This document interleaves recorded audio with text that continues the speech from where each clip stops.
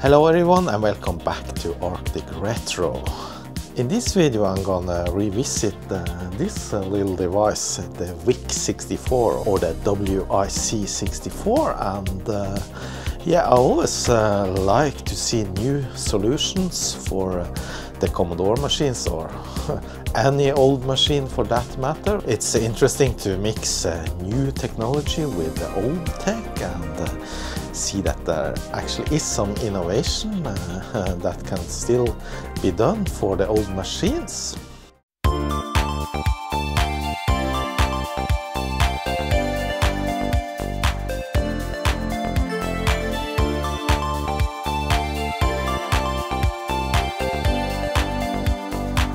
So I made a video about the VIC64 last year, and if you want to have an introduction on what the WiC64 is, then you can check out this video there, and I go through what it is and how to use it and test it out.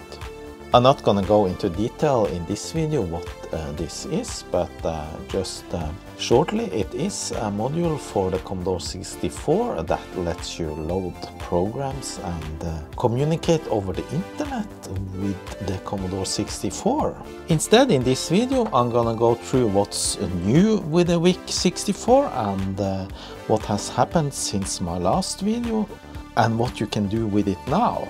But first we need to set up this Commodore 64 to use this, and to be able to do that you need to replace the kernel ROM with a special VIC64 kernel ROM.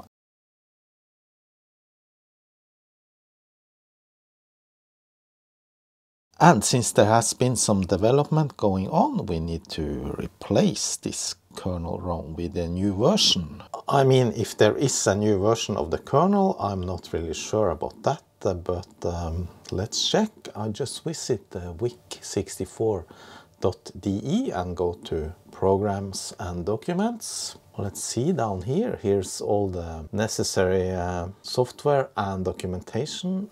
And the VIC64 kernel, it seems the last version is from November 2021, so yeah, then it is the current version that I already got, and there's no need for updating that kernel ROM. That's good. However, if you wanted to create a kernel ROM yourself, you just download this VIC64 C64 kernel, and there you have the VIC64 kernel binary, 8 kilobyte, and then you just burn that onto an EEPROM. Still, I want to update the firmware on this.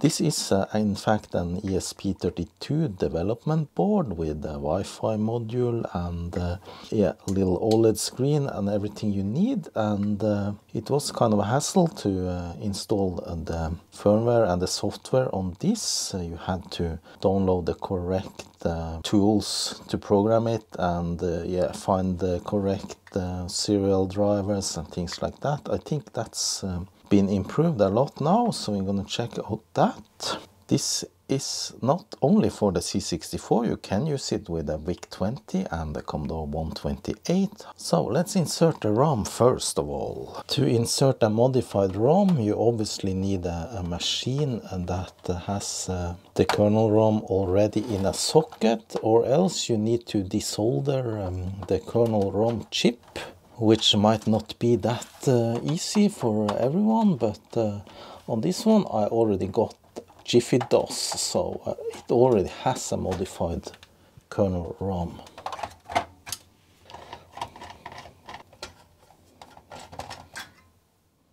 So that revealed the motherboard, and that's the Jiffy DOS kernel ROM. So I'm just gonna pull that out and replace it with the other one.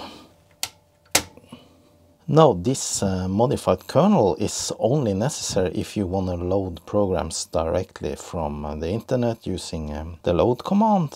If you just gonna use the other software available for the VIC64, you don't need it. However, this particular kernel was made for a regular Commodore 64.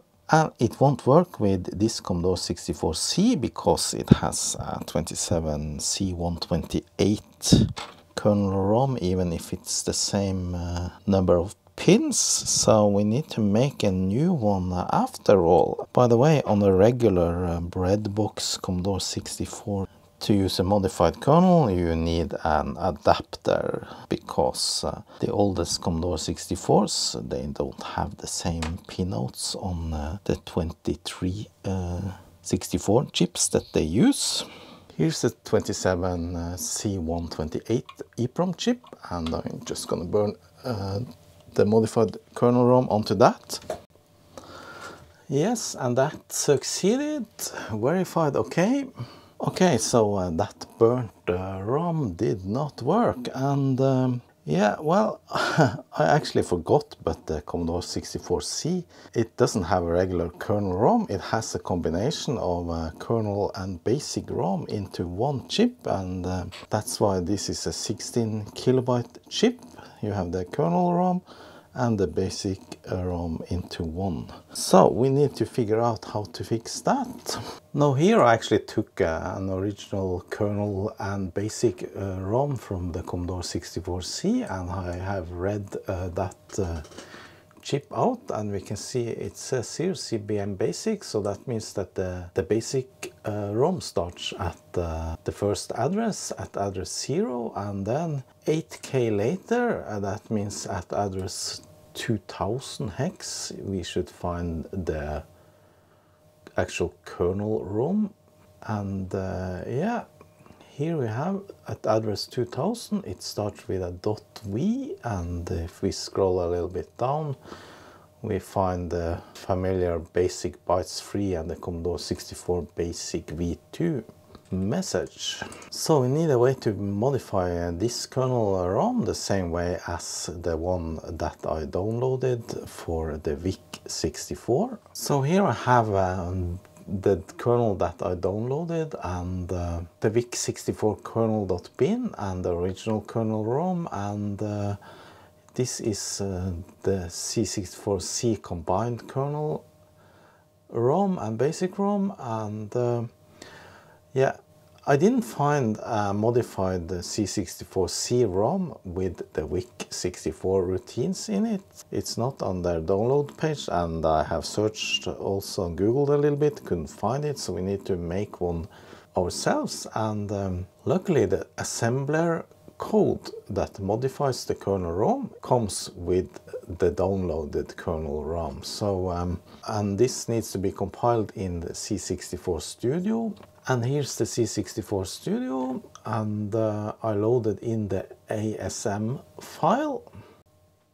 And here I tried to figure out what this code actually does, and it turns out that it takes the WiC64 kernel bin file as output 2, and it has some start address at E00, and then input is the original kernel ROM bin file, and then it just have the machine code for modifying the ROM code. So we need to change this, and instead of reading from the C64 kernel, we're gonna read from the C64 C ROM and write to another WiC64 kernel for the C64 C instead.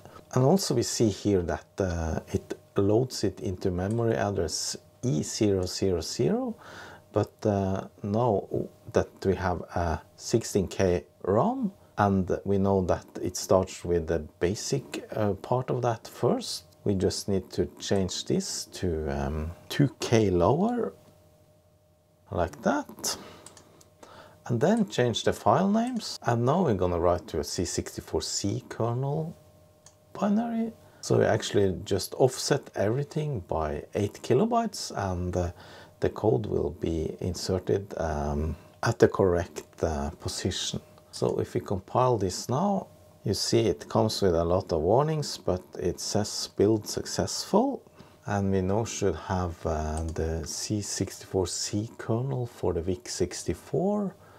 Yeah, and I see that the timestamp is correct and it's a 16 kilobyte file. Hopefully this will work. Now I'm gonna load in our modified C64 kernel for the VIC64 that we just made. And if we now search for, we can see it starts with the same bytes for the CBM basic and everything. If we search for basic, there we got it. It's basic bytes 3, and now it says Commodore WiC64 basic V3. That's one of the modifications. And we see that in fact, yeah, where the modification starts is at the address 2460, while it on the original kernel ROM was at 0460. So this is exactly 8 kilobytes further down, and we should now be able to program this. So I inserted another 27128 EEPROM and just gonna program it. The EEPROM programmed successfully. Let's test now, see if it works. Okay. Yeah, look at that. It says Commodore WiC64, but something happened with the graphics here. Not really sure if it's something. Yeah, no, it's okay. Don't know what that was, but yeah, the modified ROM is loaded and working. Nice. And we see that it says Commodore WiC64. Anyway, this ROM modification, as I told you, is not necessary to use the WiC64, and in fact in the code for the modification it says that it's just experimental and that's some crappy code, and some other kernel ROM routines might not work after applying this patch, but still I'm going to test it out and see if it still works. Alright, I inserted the WiC64 and turned on the machine, and in fact it did remember the VLAN I had configured from before, so I didn't have to do anything. It just started up and looks to be connected to the internet. Now, one of the things that you can do with the modified kernel ROM, as I mentioned, is that you can load programs from HTTP.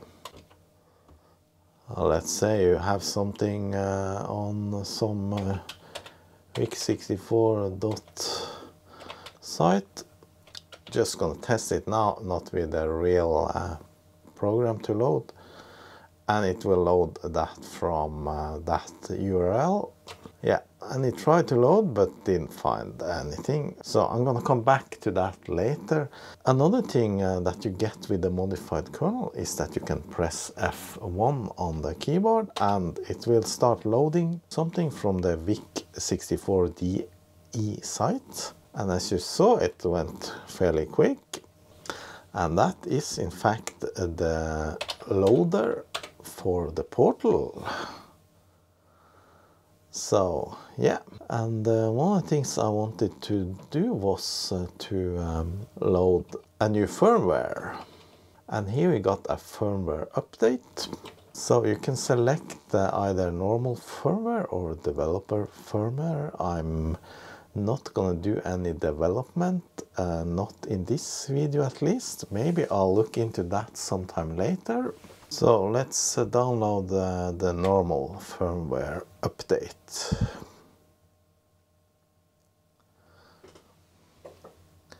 It says wait 30 seconds for a reboot, then press 0 to restart.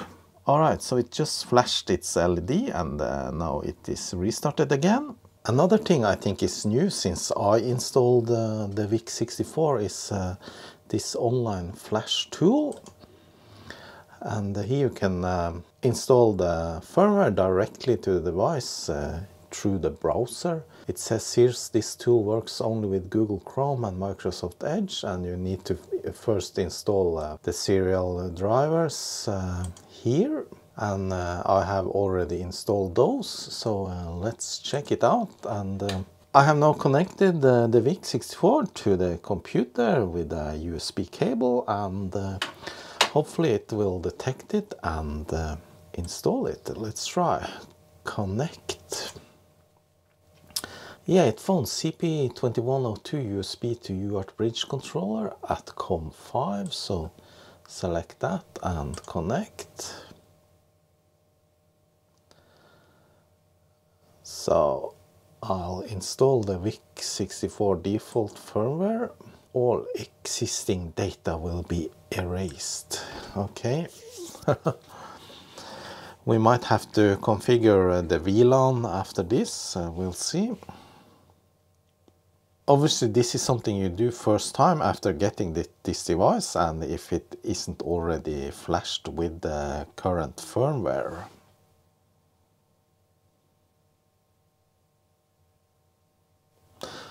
Alright, installation complete. Nice. Okay, let's see now if it still boots and that it kept its settings. However, it did not retain the VLAN settings, so I need to set up that once more. To configure the VLAN, you need to download the correct program from the WiC64 webpage and load it onto Commodore 64, and either via a real floppy or via some other means. I here have the Kung Fu Flash cartridge, and I'm selecting the VLAN scan config. You can also use the VLAN config. Yeah, and here it found a couple of Wi-Fi networks, and the number 1 and 2 is mine. So I just select number 1, and then I type my password, and it shows the password in clear text, so I'm gonna stop recording now. Yeah, and that just completed and exited by itself. And now I got back my VLAN configuration, and I got an IP address, and I'm back to being able to use the WiC64 again.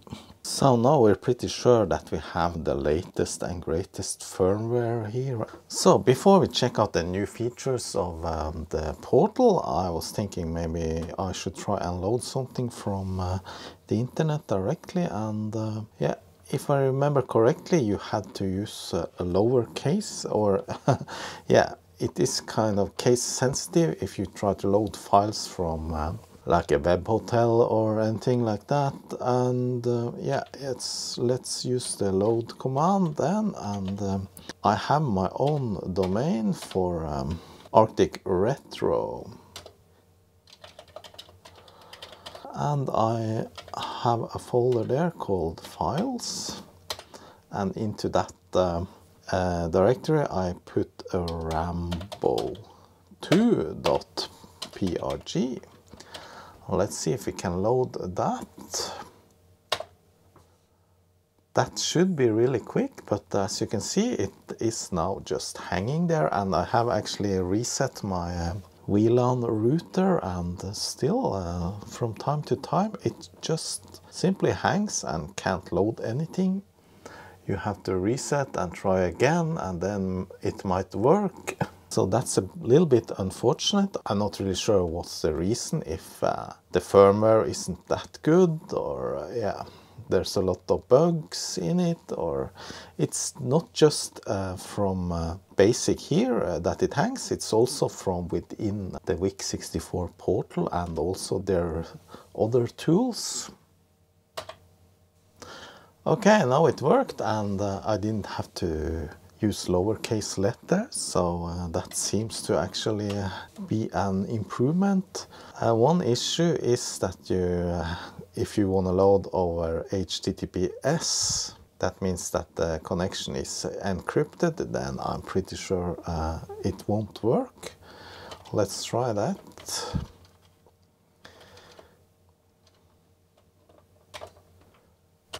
Because then you would need a SSL encryption library or something in the machine, which obviously you can't have in a Commodore 64. Anyway, when it does load successfully, like that, it is actually very quick, and loaded Rambo 2 in yeah, just 2 seconds or so. Okay, it has a syntax error. Yeah, I just loaded it successfully right before this and without recording, and then it worked, but no, this time it didn't work. So it might be something with the machine. I mean, you never know, but this machine has worked just fine on everything else.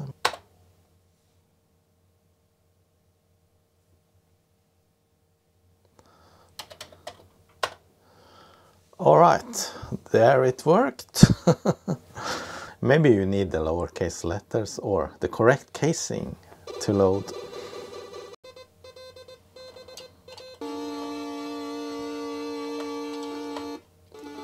Rambo 2. Anyway, this wasn't about loading games from the internet into BASIC, but I really wish that the makers of this WiC64 would do a better job with yeah, making a kernel ROM that actually works, reliable, and yeah, can be used, and do a little bit more. I mean, it's kind of limited, but that's how it is. And maybe something with the stability. Could be this machine, could be the device I have, but as you can see now again, it just hangs. So yeah. All right, we're back in the portal. Let's see now what has changed here. And yeah, first thing I'm gonna check is this internet. Because there's a new thing here called Google Maps, and you probably all have heard about Google Maps, and it's now possible to display a Google map on a Commodore 64, and that's kind of cool. Yeah, look at that, and it actually detected my position here. It's Bodø, and this is the main road into Bodø, and yeah, let's see, I live around here. Yeah, and you can move around and zoom in and out. Obviously it's a little bit hard to see what's on the map, but let's see if we can zoom in. No, that was a zoom out.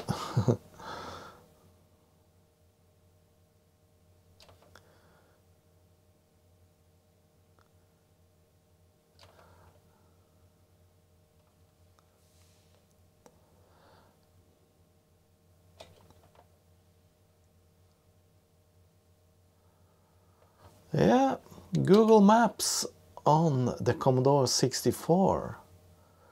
Yeah, now you can see the actual buildings and the streets. And you can actually search for another place if you want. Let's try Paris.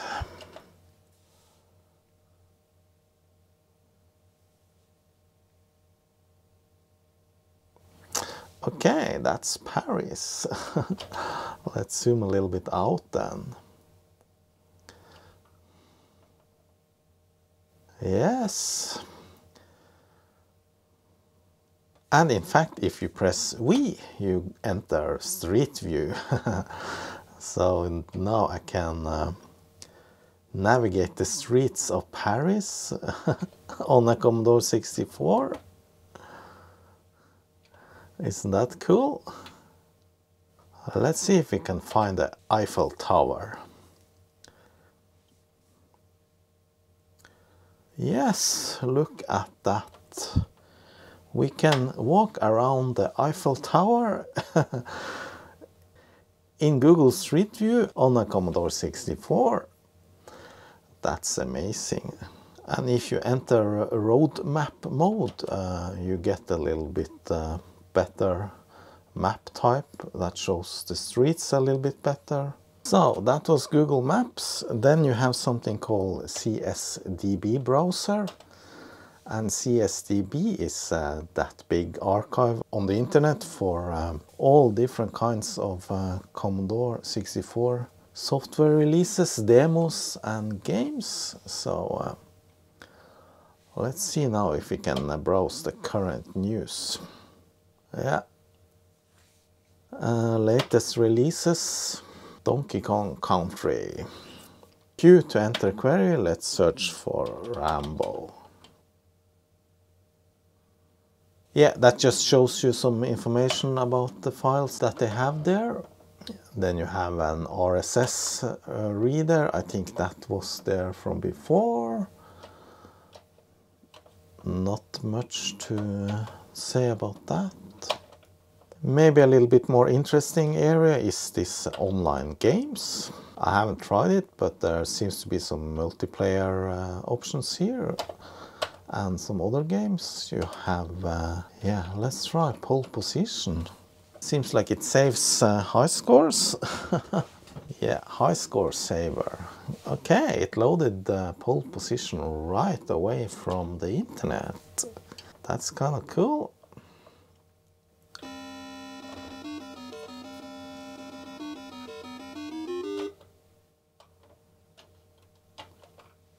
And then we can see the high scores for pole position.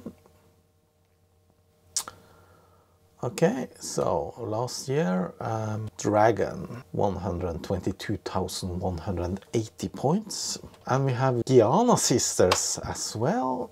We can play it directly from the internet.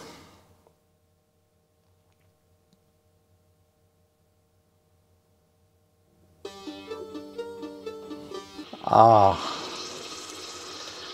Giana Sisters, it's been a long time.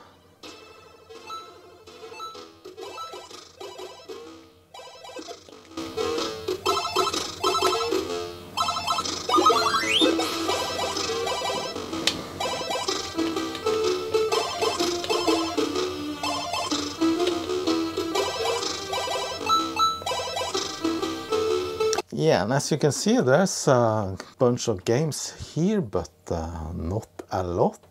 You also have these high score games too. Yeah, there actually is Rambo 2. Bubble Bubble.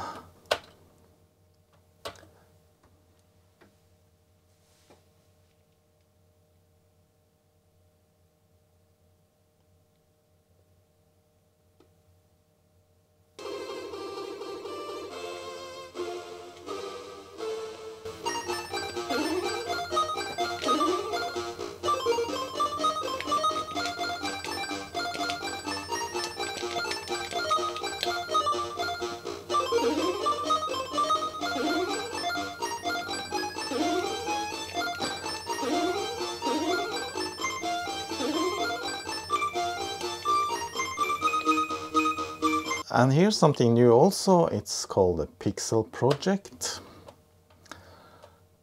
And it's some kind of cooperation where you fill a canvas together with the community. You place one pixel. Okay. So I'm not really sure how this works. I need to study it, but yeah. There's some community drawing. Multorio.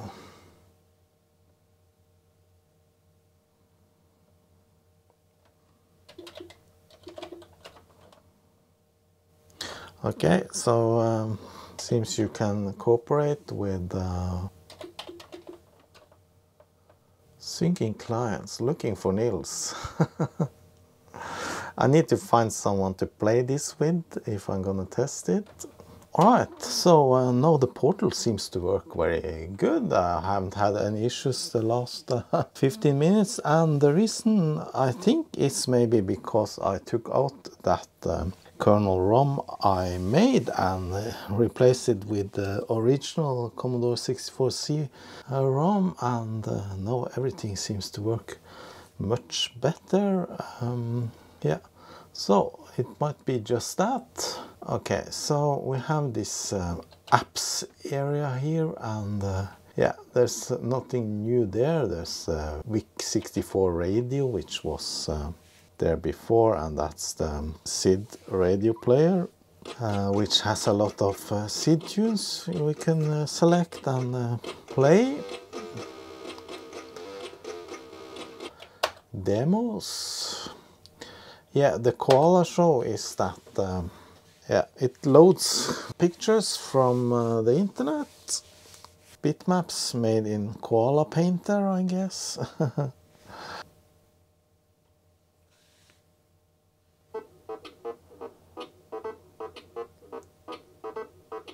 And of course there's some demos as well.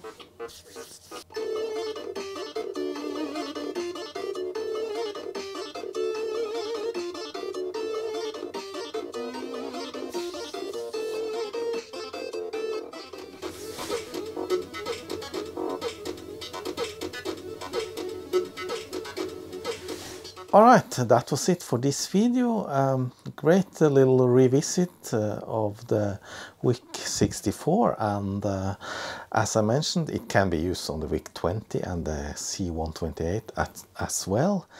Still a little bit unstable, might be because of my setup here, I'm not really sure, and it hasn't changed that much. I had really hoped to see some more improvements in both the firmware and yeah, the tools and everything, a few new services and the games, and yeah.